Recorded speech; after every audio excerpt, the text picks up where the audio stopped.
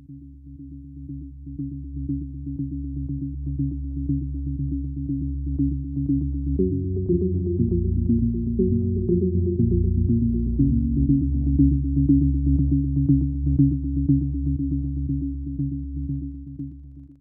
guys, welcome back to the ESCAPADES. So in this video I'm going to be showing you on how to apply for your duplicate ID online on using the eCitizen platform. So let's get to it. So first things first, you'll have to log into your eCitizen account and proceed to the National Registration Bureau, whereby after you click on the National Registration Bureau, it's going to take you to their services that they offer at this particular time. So the first service that they offer is the issuance of duplicate identity card.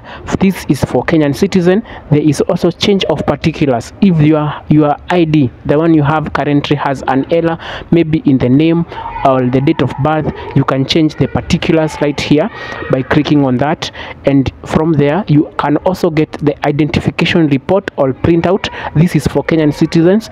For someone who has an ID, the new digital ID, you can get a printout report showcasing if your ID is authentic, and if it's authentic in terms of if it's a real ID and valid in the Kenyan the Kenyan government knows about it. Then from there you can also get the issuance of a civil service identity card in that particular service portal. So for this video we are going to go directly into the issuance of the duplicate identity card, whereby we just click on that and it's going to take us to the instructions page. So to get a duplicate ID card, you'll need to have a police abstract stating how you lost your previous ID, and second point, you'll need to have a copy of your identity card. It can be either a scanned copy of your previous ID or a photocopy of your previous ID, which should bear your ID number. From there, the steps are: you're supposed to fill in the online form, select your preferred mode of payment for your duplicate ID fees, wait feedback. Once approved, you'll be notified via SMS. Then please visit the selected Nairobi office to pick your duplicate ID. So for this particular service, it's charging you 1,050 Kenya shillings. So from here we'll just have to proceed to next, whereby we find the applicant details. This is the person who needs the issuant to be issued with a duplicate ID, the duplicate Kenyan ID. So in this particular section we are finding it has the full name of the person applying, the ID number, the phone number, and the email. From there we'll just proceed to next, whereby it's going to ask you to light the registration office where you'd want to go and correct your duplicate ID. So for this case, I will take a particular county which is nearest to me, which is Kiambu. Then from there, sub-county, the sub-county is Ruiru. Then registration office, I would pick Ruiru Ndani or Ruiru town. So from there I'll just proceed to next. Then in this particular section, it's where you are supposed to attach the various forms. The police abstract, which should not exceed 2 MBs in size. It should be supposed to be in PDF format.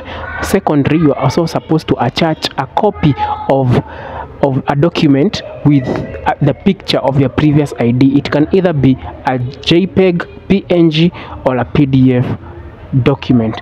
Then from there you'll just proceed to preview whatever you have given, if it's correct. So, and as you can see over here, this type of registration is for person who have been issued with a second generation ID, which may have come unserviceable, mutilated, or lost. You see? So what it means here is this particular service, this type of registration is for people. So what it means here is this service is for the people who have the second generation ID. The second generation ID, I'm going to put a photo right above there. So proceed and we press on. We just come here and press on complete after we have added everything. then it's going to take us to the payment section right over here, as you can see, and you can easily, it takes us to the payment section like that, and you can easily pay for your service either using M-Pesa or your preferred form of payment. So for this particular application, you'll have to wait for an SMS. Once your ID is ready for correction, they will instruct you to go and correct it at your nearest location. For my case, I had written I would need to go and correct it in Loiro, so I'll go and correct it in Loiro. So guys, I hope you have enjoyed the video. I hope it was informative enough. Until next time guys, goodbye.